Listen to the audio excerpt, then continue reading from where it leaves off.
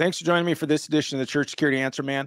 Breaking news at a church in Louisiana. Chaos breaks out. A man apparently shows up with a gun and is trying to enter the church, and many people believe to be violent with the church, but he was stopped. You can see here's the scene as it's unfolding.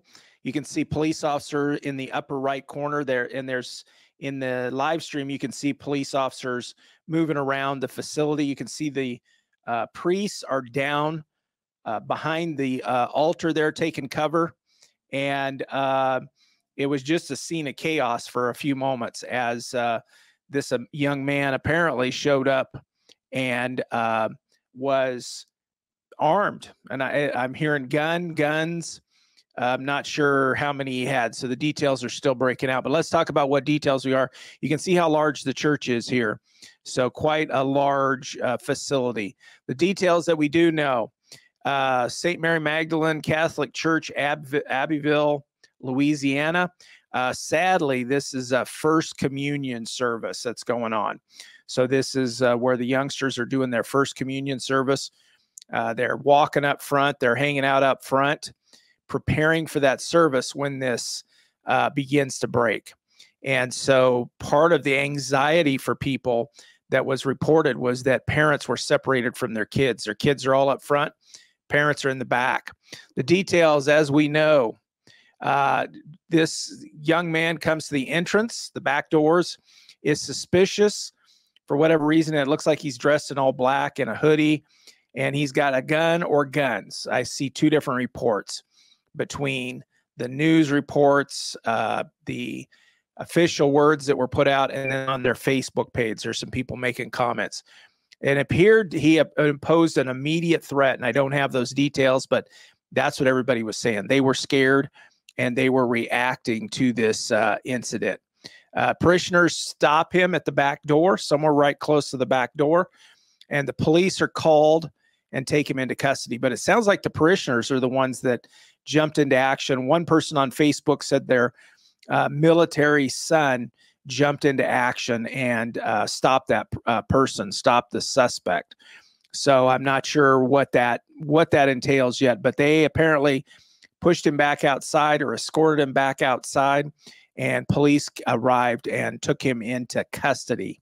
Here you can see a picture of him right here as he's taken into custody. Very interesting situation, scary situation for these folks. At some point, the police do enter the building and do a search. And at some point, the parishioners are reporting that they were told to get down. Then they were told to slowly go get their children, and they were told to evacuate.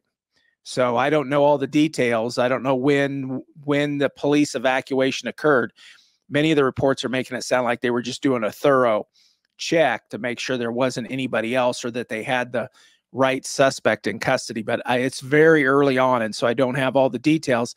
But I wanted to bring this to you because we're right in the middle of services. It's Saturday.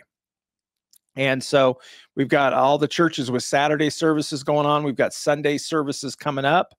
And so I wanted to make sure and get this information out to you so that you can talk about it amongst your folks, if you will. So Facebook page, you know, I looked at all the details, all the resources that I can find, and to give the best information to you. And people on Facebook, on the church's Facebook page, are confirming many of these details, and some of them are very traumatized by it.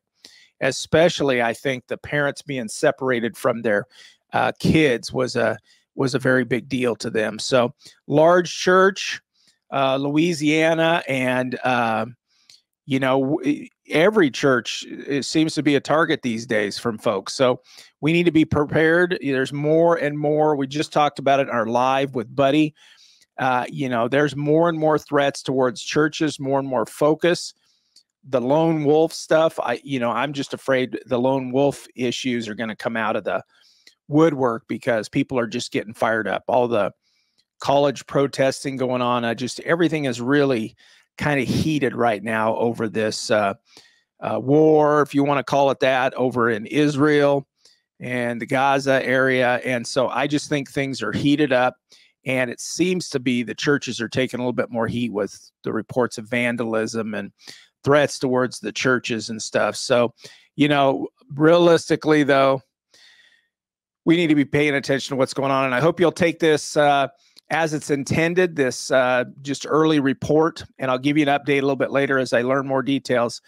But we need to be on our guard. And I hope you and your team will talk about this before your services today or this week, but before tomorrow. So important stuff. Please like and subscribe. I hope you'll connect with us. And then take a look at this next.